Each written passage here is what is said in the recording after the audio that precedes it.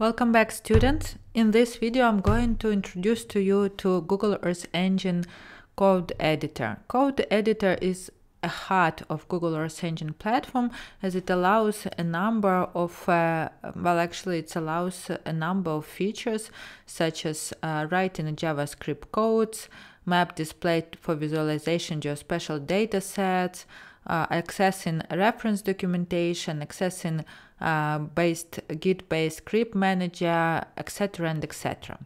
But prerequisite to access Google Earth Code Editor is basically have a signing in information, so to sign up for Google Earth Engine and to get approved. This can take several days, so please don't be disappointed if the positive approval does not come immediately. So in order to come to the code editor, you have to go to the platform code editor, or in a for the future maybe you can just type code.earthengine.google.com. And here you can see the window, basically how code editor looks like. It is a web-based IDE for the Earth Engine JavaScript API. Code editor features and designed to make developing complex geospatial workflows fast and easy. So basically, what are the main features of code editor? Here we have on the left hand side a script manager. So basically this is where you store your scripts.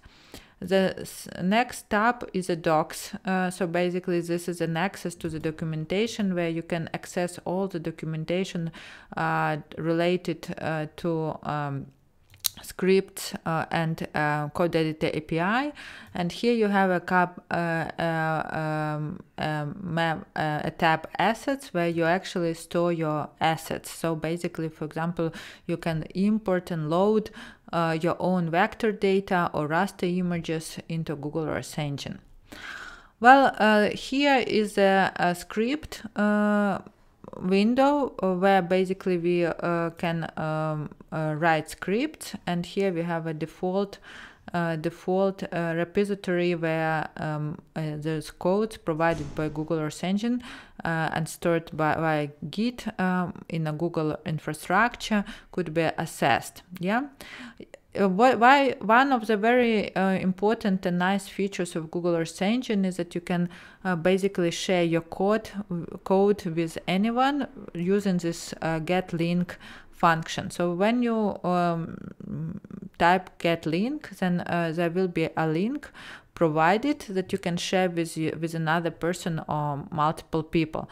By the way, this will not affect your version of the code. So basically you can share this link, and the person will be able to access the code and run it on his computer. But afterwards, if you would change the code, then the person would not see it. He would only get a later version of your code. Okay, run is to run a code. For example, when I run it, you can see that we have a different things appearing in console. So console is basically the place that where the outputs of the print function, here when you see print, will be displayed. Well, we have here on the right hand side is also inspector, so you can click on any place on your map, and then it will provide you the information about this place. And you can also here switch from map view or satellite view. So basically with the satellite view, then you can assess the view based on the very high resolution images, and it's also scale dependent. When you zoom out, different images are showing. So here it's a very high resolution images from Google Google Earth, and then Landsat, MODIS, and so on, depending on spatial resolution of the images. So this is inspector. Console is where the printing results are shown. And also here we have a tab tasks. So for example, when you run a task to export the results of your Landulan cover classification, the progress bar will appear here. The last window that I want to introduce to you is the map. Basically, the map is a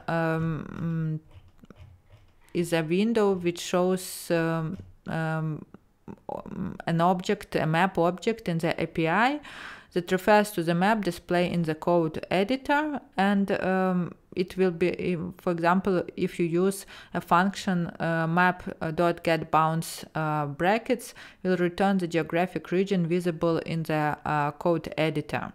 So basically, your results are going to also be mapped into the map window. And just to show you an example, I'll show you, maybe I run a small code. So this is an unsupervised classification. I'm going to run it, and I'm going to show you the results that you basically would see how it looks like. Yeah, so basically with this in the map we can see our area, we can see the results of our analysis. And here exactly this is a nice example, because I can introduce to you different layers. You can basically here either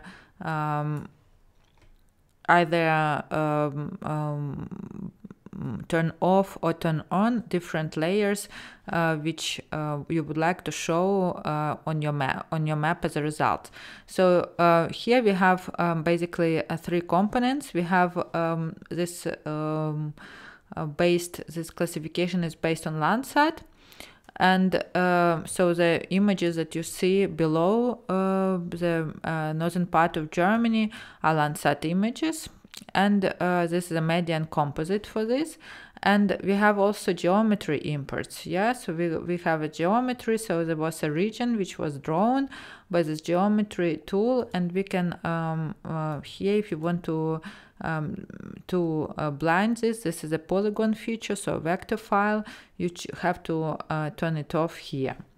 And you also, what is really nice, you probably now could recognize the power of Google Earth Engine, because it took me basically one click to run this unsupervised classification based on the Landsat composite. Yeah, so once you have a code, it's really could be very efficient using the power of Google Earth Engine.